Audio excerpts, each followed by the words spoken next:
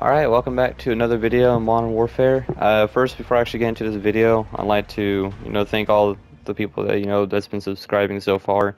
Like, literally just like a couple hours in between, even probably like minutes. I'm always getting new people. We're actually on the verge of getting 40 subscribers, hopefully up to 50 or, half a hundred. That's most people would set their milestone at 100 and stuff, but just getting people in general, just watching all these videos, I think is actually pretty solid. I hope I'm actually making content that you guys enjoy watching. If you guys have any things that you want to comment down in the videos, like things that probably can make the videos better or more enjoyable to you guys, I'm always open to hear it. Because just making all these videos and stuff, just making it to where it's a little bit more fun for you guys to watch. You probably get to learn a couple of things like for certain builds and stuff on Modern Warfare. And like I've been saying in previous videos and stuff, I don't just need to post Modern Warfare. If you guys want to see like other games and stuff, let me know. I primarily go off of the PS5, but yeah, any kind of games you guys would want to see, I can probably post a couple videos and stuff on. I'm going to try to get a little bit of Modern Warfare and Rainbow Six Siege into the mix, so it kind of makes the gameplay a little bit different here. But yeah, so I just wanted to go ahead and have a real quick thanks to all you guys for subscribing to the channel. It really means a lot. And let's go ahead and get to the builds and stuff in the video. So what we're going to be looking at, it's going to be like a two-parter video to the sniper rifle builds, which you guys have seen earlier, where I was going over the heavier snipers like the HTR, the AX50, and the Rytec AMR or the Barrett.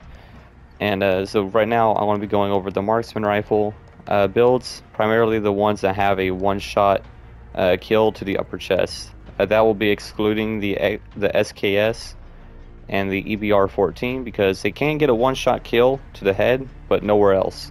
They would have to have a minimum of 2 shots unless you're playing in hardcore, of course.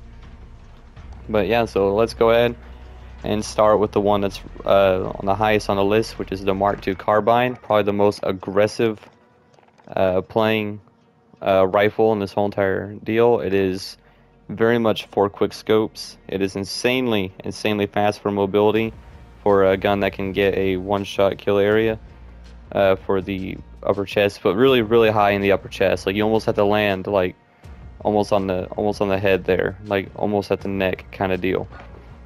So it is a lot harder to get the one-shot kills there, but if you get like really good at it, this gun has a large amount of skill that you need to have in order to use it. But if you can master it, it is an absolute monster of a gun. It is a lever action, so it doesn't shoot automatic, but it is way faster than all the other bolt action rifles, which is pretty solid. So let me go ahead and I'm really decking it out to where it's going to be the fastest it can possibly get, because like I said, it's meant for like quick scopes and all that kind of stuff, not meant for long range engagements. It does have up to like a 40-meter effective damage range, but that's about it really. It's not like the Kar98 or anything else. It's meant for being like close to medium range engagements, which is a kind of odd for a marksman rifle, but yeah, that's what we got. So laser, it only has one option to laser. We'll select attack laser just to speed up the aim down sight speed. The stock, we're going to go with the FSS Mark II Sport Comb, also to speed up the aim down sight speed. Perk, we're going to run the sleight of hand because I believe this gun only holds 6 rounds in it at a time.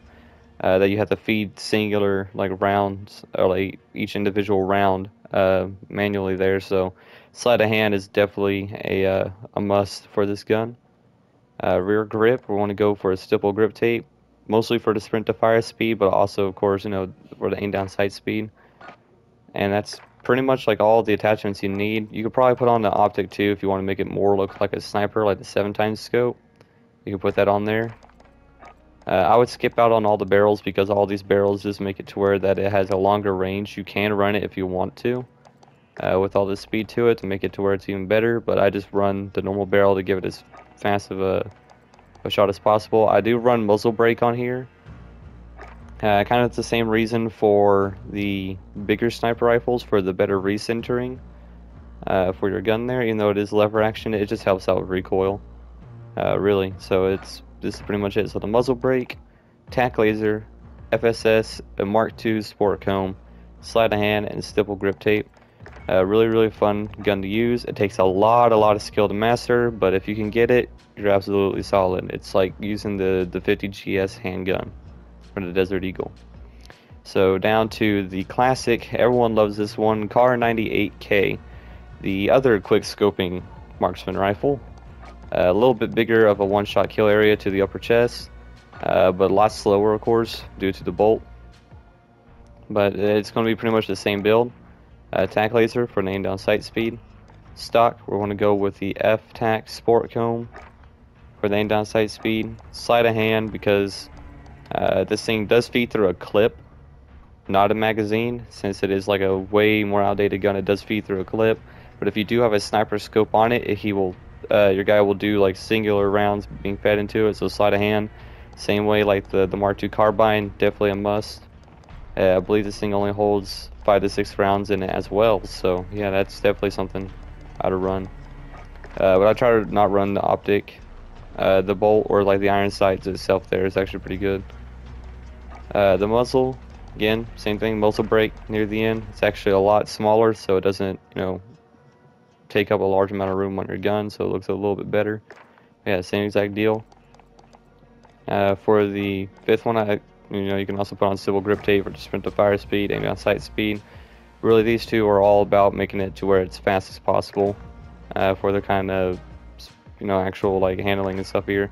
Because the marksman rifles, there are like the more aggressive play styles to the bigger rifles, like the HDR AX50 and Rytec AMR, Dragunov excluded.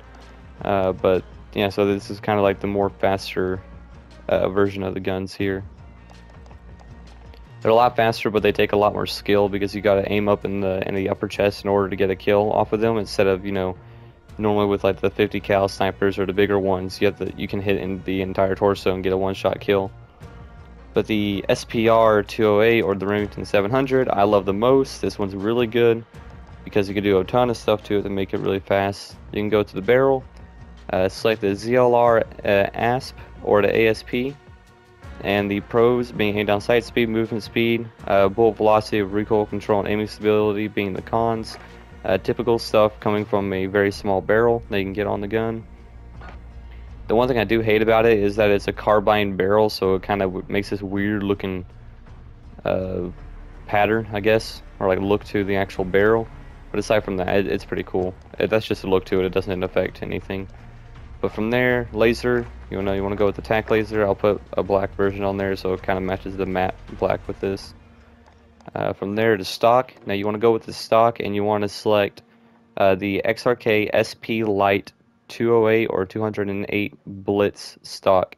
This will give you a tremendous amount of aim walking movement speed, aim down sight speed, and sprint to fire speed is what we're really wanting here. That's the animation of you running with your gun to like bring it up for aiming. You sprinting to firing, which is really cool. So it kind of makes this weird, I want to say ugly kind of look to the gun, but it is one of the faster ways you could possibly build it. Now, if you want to make it to where it's like really good for like going on long streaks, I would go with a 10 round magazine, but I'll just keep it to the 5 because I could just put on sleight of hand, and you can also put on the Salone KR600 Feather, which I love, and this is the bolt that you can put on to where it can rechamber rounds faster than the base one. Do not put on the Salone KR800 because that slows your rechamber speed, and it is a pain in the butt to actually deal with. It's really just a useless attachment. No one ever uses it, and this is pretty much the entire build. Unless you want to switch sleight of hand with a 10 round, you can. So this is going to be the fastest deal. So the smallest barrel, tack laser, XRK SP Light 208 Blitz, that's a very long name for stock, sleight of hand, and Salone KR600 Feather for the faster bolt. And we are going to leave the muzzle brake off of the gun. And this is pretty much going to be one of my favorite builds when I'm running around trying to quickscope people. This is what I would be using. The SPR is hands down way better than the Kar 98. It looks better than the Kar 98. And also, you know, from earlier builds I showed, you can put on Lapua rounds on this thing to make it towards a one-shot kill in the entire torso. Of course, it weighs down your gun a ton, but that is a really cool thing that it has over all the other marksman rifles. So there we go. That is all 3 builds to the marksman rifles of the Mark II carbine, the Kar 98K, and the SPR 208 or the Remington 700. And yeah, so this one's going to be a little bit faster than the normal like 50 cal sniper rifle video, mostly because they're all going to be running pretty much the same exact build. All these guys are mostly there for quick scoping. Of course, if you want to make it to where they go for a longer range, especially for like, you know, the Remington, you put on the scope, the longest barrel being the SPR 26-inch barrel, the monolithic suppressor, and the Lapua rounds. Now you got yourself a insanely fast bullet time to travel. It is like, yeah, like for the actual time for the bullet to actually travel towards your target, it goes well over 1,000 for a marksman rifle, and I talk about this in a different video for the build. And of course, you know, you have the rechamber speed for the bolt. I always run that almost on every one of my builds. So yeah, there we go. I hope you guys enjoyed the video. This one's a lot faster. You know, the channel's growing actually fairly fast.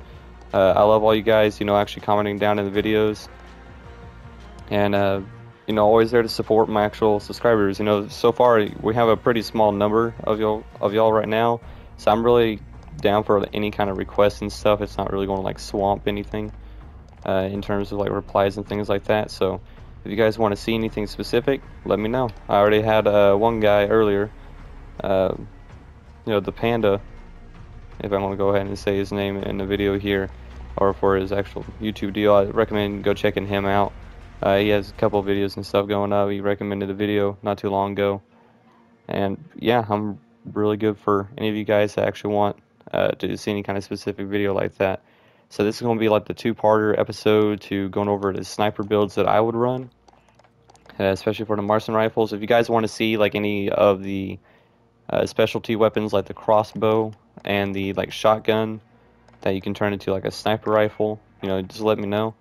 I can go over those things and go over my best build for those. And I'm going to be making another video, probably not today, but maybe tomorrow. But it's going to be going over all the conversion kits and stuff, like different ways that you can build weapons and things, and have like the best builds for that. And those are going to be different parters, like different part videos for each category of weapons. So look out for that. And yeah, thank you guys for watching, and I'll see y'all in the next one.